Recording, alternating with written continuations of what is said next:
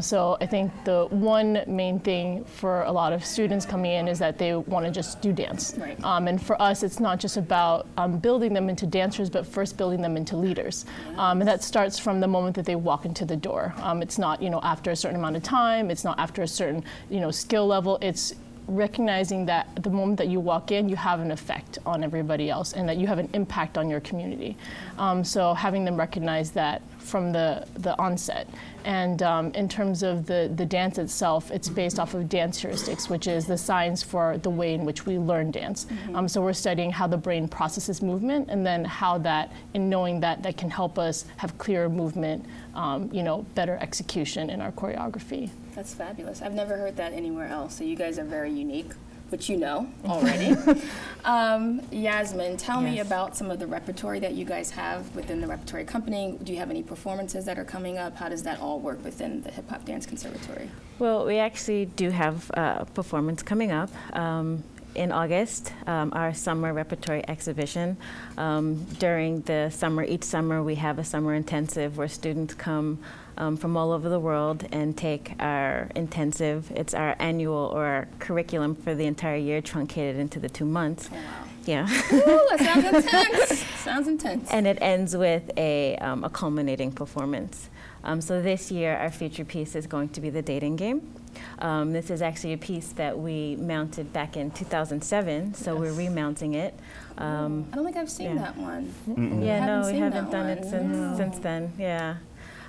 It's a parody about just bringing to light, relationships and dating, and the games that we tend to play in order to, find a mate, or like all the different things, the different rules, like you have to, do this in order to get a man, or the different things like that. So yeah, that will be our feature piece for the summer exhibition. That's wonderful. So a lot of your pieces, if not all of them, they tell a story. They don't just come from out of nowhere and people are just doing some cool moves, maybe like a little bit of this. It tells a story, and it's almost like going to see like a Broadway show or something like that. You really get pulled into the characters and what the story is all about. Why is it important for you guys to tell stories through hip hop? Well, in terms of just art in general, it's important to actually use the art to convey a certain message in order to get the attention, or once you have the attention of the audience, what are you trying to say? Yes, you want to entertain them, or, give them something to see, but it's also about, educating the general public, and we do that through our pieces. So this is, again, like talking about relationships and what we do in relationships, and how things may not always be the most productive thing in a relationship, and a healthy relationship. So using the art to inform the public as opposed to just entertaining the public. I love that. And Safi, you're all about people walking away from your performances, making them think, walking out like, okay, I need about a couple weeks to process what just happened. No, really, like, it's thought-provoking choreography, or it's a thought-provoking experience. It's not just, oh, they did some cool head spins, and then that dude did a freeze on the floor, and then I don't remember what else happened, but it was cool. So this is all coming from your inner creative juices. Why is it important for you to kind of expand the horizon for people when it comes to hip-hop dance and how they think about hip-hop dance? Why is that important to you? Well, I think everything kind of starts from wanting people to experience more than what they do currently, and understanding that this is already built into the construct of our art. Our art has always told stories. We've always been telling stories. Even from the early '80s, we were always telling stories. So it's not really, this is not something that's new. What has happened is the entertainment industry has taken and misappropriated our art form and turned it into more so, a Make it nice. Make it nice. Sugar it up. Add some sugar, because I know how you get. It's turned it into more entertainment than it is, thought-provoking. And there are aspects of the art, like theme, motif, and things that can be, pulled together to actually create something more than just, random movement to random songs, which is kind of what it's turned into. But I mean, there have been people that have been doing this, way before, we even started doing these things. You have, you have people out there that have been doing, pieces here and there and scattered for like the longest. We're just the ones that came along and started to do this, straightforward and do it consistently, and making sure that people understand that that's out there. So you have groups like Full Circle. You had Rocksteady Crew doing that as well. You had, oh man, who else? What was it? Rhythm technicians, yes. Like, I mean, there's a lot of people who were doing these type of shows before we did. And now what we're doing is we just do this consistently and making sure that people know that there's more that can be done with the art, the same way the classical community does. Yeah, and you guys create more of like an all-around kind of theatrical experience too. It forces you to learn because you're watching it and you can see clearly the themes and, like you said, the motif that's in it. And it's like, oh, wow, I see what they're talking about. They're addressing this stereotype or they're addressing this social issue. So it makes you think, but at the same time, there are costumes and props and sets. And, so you get the full theatrical experience, but it's hip-hop and people aren't used to that. So, Yvonne, for you, from the education perspective, when you have these, youngsters coming in and all they've seen about hip-hop is maybe what they did at their local dance studio, which is God knows what nowadays, or whatever they see on television, where do you kind of bring in that level where they can get a full understanding of what hip hop is all about, the history, the present, and what you guys are trying to push towards for the future generations? Well, I think obviously what kind of makes our conservatory what it is the contextual classes, is the academic portion. So not just having the dance be a part of the education, but also the theoretical classes as well. And we pair a lot of the theory with practical application in the dance room. So we have classes like Elements of Repertory Production, where they learn about stagecraft, they learn about how to analyze other performances, and they learn about how repertory companies in the past did it that were not hip-hop dance, because they are our template in a sense. So they learn about people like American Ballet Theater or New York City Ballet and how they had kind of started up in their repertory. And then in terms of the dancing itself, going further than just learning the movement properties and the movement qualities of all the elements of our art form, but also acting for dancers, character development, how to create stories for your characters so that you're on stage not as yourself, just being a dancer, but you're on stage as your character contributing to the whole of the work. I love it. This is why people need to be at the Hip Hop Dance Conservatory, because you're not getting this anywhere else. And you mentioned ABT, and there are other modern ballet dance companies who do these types of things. If you go to college, you may get these types of elements within your education. But if you're a hip hop dancer, and you go to take a class at who knows what John Doe, dance studio, you're not getting any of this. They're going to show you some moves that they saw on YouTube, and that's what you're going to walk away with, and that's it. But you're doing so much more than that. And I guess I should ask you, Safi, what are some of the misconceptions about hip hop dance and hip hop dancers that you try to address and teach and educate your students about at the Hip Hop Dance Conservatory?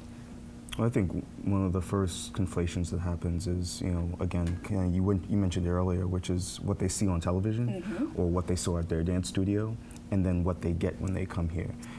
Like we have, they start to meet people, from the actual hip hop dance community, and then they're kind of confused because it's like, whoa, wait a second, I thought what I was doing was hip hop, and they start to recognize, no, there are elements, so when you start to kind of get into those elements and start to see the wide diaspora that exists, and I mean you can do this for decades and still not know everything, and there's still things that you learn, I mean, been doing this years, and there's still so much more that that I learn and I always pass on to them, and it's it's a constant level of development. And so one of the greatest misconceptions that we always come in contact with when meeting others is the fact that they think that, oh yeah, hip hop dance, that's like it's like 6 years old, right?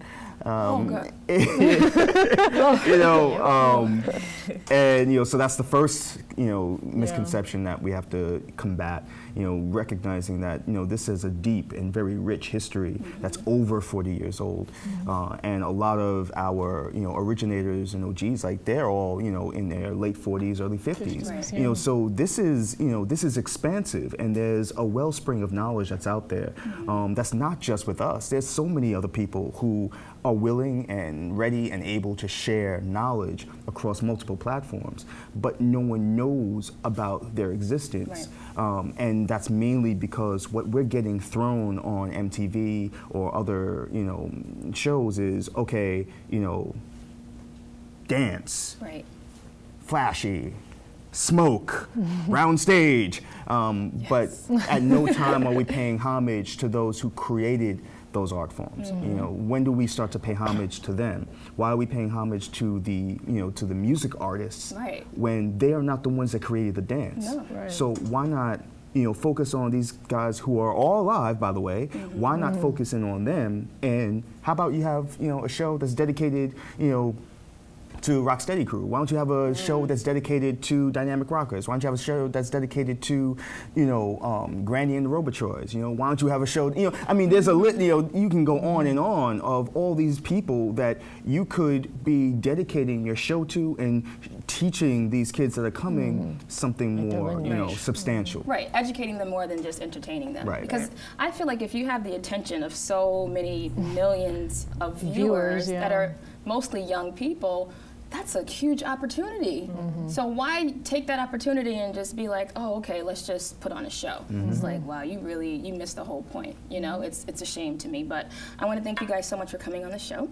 It was my pleasure, as always. I love these guys, I love them. We can learn more about you at hdcny.org. Yes. They're also very active on Facebook, so if you want to go on Facebook and join their 90 million fans, you're welcome to do so. But thank you so much, Yasmin, Safi, and Yvonne. And right now we're going to show one of your videos, the H+ community class. So check that out. Thank you guys so much. Thank you. Thank you. I love it. You make me want to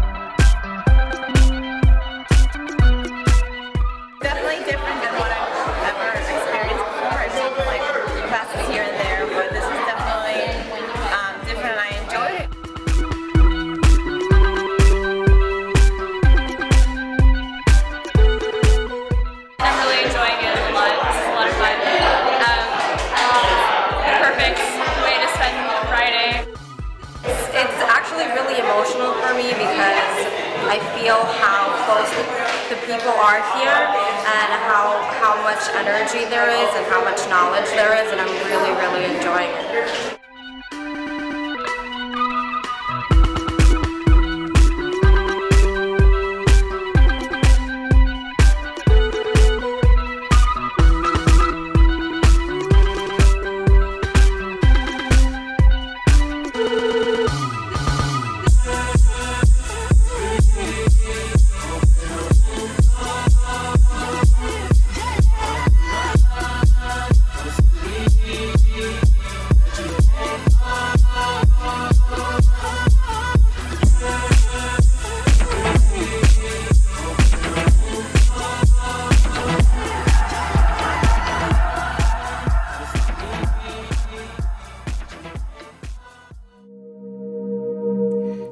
welcome back to Inside New York City Dance with me, your host, Ashani Mfuko. I'm here in the studio now with one of the most fabulous health coaches in New York City. Yes, her name is Joanie Johnson. She's here with me. Hello, Joanie. Hello, thank you. Welcome to the show. Joanie was on my radio show also last year.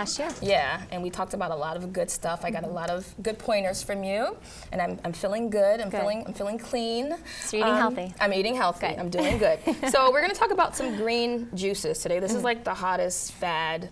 I'm reading about it on blogs. I'm seeing it on television everywhere. What is the big deal with green juices? What's the big deal? What's the talk about? Well, there's always going to be a fad. You know, the 80s was no fats, the 90s was no carbs, and it seems like now it's detoxing and juicing, and just remember that it's a fad. Right. It's going to go eventually, but there's never any harm in getting more fruits and vegetables into your diet. Nothing wrong with that. No, nothing at all. Tell me, what is the deal with green juices? What should we be using to put into the green juice? How do you make it taste good? Because I've had some green juices, girlfriend. I know. They were healthy, they were clean, they were organic, and they were nasty. So we don't want that. Tell me how I can make a delicious green juice. Well, this is an easy one that you can make at home. You don't need to buy an expensive juicer. Okay. I actually recommend that you do a blender over a juicer, because when you blend the ingredients together, you're going to get the complete fruit and vegetable. When you juice it, you're taking out the good stuff, like the skins and the fiber and the minerals that are in the fiber. So when you have the complete fruit and vegetable, you're going to get the optimal benefits out of what you're drinking. Okay, so cool. What do we have here? Really simple. This is your powerhouse right here. Spinach, kale, the greener the meaner. You want to put the greenest, healthiest looking greens into your juice possible. And don't skimp on them. You know, this is the main ingredient in your juice. Okay, good. And you know, that's why the craze is, because your greens are full of immunity boosters. And you know, as soon as I feel like I'm starting to get a little bit sick, I load up on kale or spinach and a lot of water, and I try to kick it out of me that way instead of, you know, down in the medicine. Oh yeah. Parsley. Parsley's a diuretic, and it's going to help clean out your kidneys, so it's going to help flush things through your system. We like clean kidneys. We do. We do, yeah. And you don't want to use too much of this because the taste could be really strong, so maybe just a quarter of what's in this bowl right here. Okay. All right. Then some of our other ingredients that we're going to use. We are going to use half of the juice of a lime and half of the juice of a lemon. And in addition to just giving it a flavor punch, you're going to add in your vitamin C. Yes, so we need vitamin C. Yes. And I like to drink lemon water. Is lemon water good for you? That's good for you too. It's great. Okay. You're not adding sugar to the lemon water. No, it's just water. Hello, Joanie. And if I was, I wouldn't tell you right now on the show. But anyway, no, I'm not. Right. And then we're going to add in an apple. Just depending on the size of the juice that you're making, I never, ever measure out ingredients. I'm terrible. One of those people. I'm terrible at baking. I can't be bothered. I don't have time. Right. So a little bit of this, a little bit of that. Exactly. And I just test, and we'll see what comes out. And if it tastes good, I'll do it again. And if not, don't do it. Yeah. So anywhere from half of an apple or a whole apple, okay, just depending on the amount of sweetness that you want. So this is your natural sugar. I like sweet. So. And you also want to go for more vegetables than fruits, because even though it's a natural sugar, it's still sugar, and you don't want to overload your system. So anywhere from half to a full apple. Add in another vegetable. Some cucumber, it's good for the fiber. Lots of vitamin K. Vitamin K is going to help you with strengthening your bones. It helps, you know, reduce the risk of osteoporosis, arthritis. Yes, which dancers. Is a threat for dancers. Very important for us. Absolutely. And then just a little bit of ginger. So I would maybe take, you know, you can buy these in any size at the grocery store, but maybe just take no more than this. Really? Is it that powerful? It's so powerful. If you get too much ginger in your juice, you're not. It's maybe one of those disgusting juices that maybe that was the problem. Maybe, yeah. It was like. It's really. It almost feels a little spicy in your mouth. Oh, I don't need that. Yeah, no. yeah. I want fresh and sweet and yummy. That's what we're going for. Right, and the ginger is an anti-inflammatory, so that's going to be important for dancers as well, because we're working our muscles really hard. You are always at a risk for inflammation. Inflammation causes disease, so get the ginger in there, and it's going to help reduce the inflammatory. So after the show, you're going to make one for me, but I want to know, you have all of these fresh ingredients here, but you can buy green juice anywhere. They're at like your CVS, your pharmacies, everywhere they have them. Yes. Is it better to just buy it? Are you going to still get the freshness, or is it better to just use your own ingredients? You're not going to get the freshness. And if you're buying it in powder form or something that's pre-made, pre-mixed, it's been sitting on a shelf, you know, it's going to be full of chemicals, preservatives, because you know, you don't have to put anything in this. You're going to drink it right away. Right. And you know exactly what's gone into it. When you get the juices from the store, you don't know what they've had to put into it to preserve it so they can ship it and then sell it. And with the powder form, you know, that's really, really processed. So I always say eat real food. Right. You know, it's going to be the best thing for you. So for your clients who are not dancers, because you're a health coach, you work with dancers and athletes and performing people, this may be intimidating to them because they're like, I'm drinking some spinach and parsley and cucumbers, and what are we doing, really? I'm not sick. Why do I need to drink this? But how do you kind of like push them in the direction? Just give it a try. It might, you might like it. Right, right. It can be intimidating. That's why I recommend using the blender and stick with ingredients that you know. And you can mix up your fruits. You can, you could add a pear instead of an apple if you prefer pears. Throw some strawberries in or blueberries. If you don't like spinach, go with kale or try another leafy green that you do like. And just try to simplify it. It doesn't have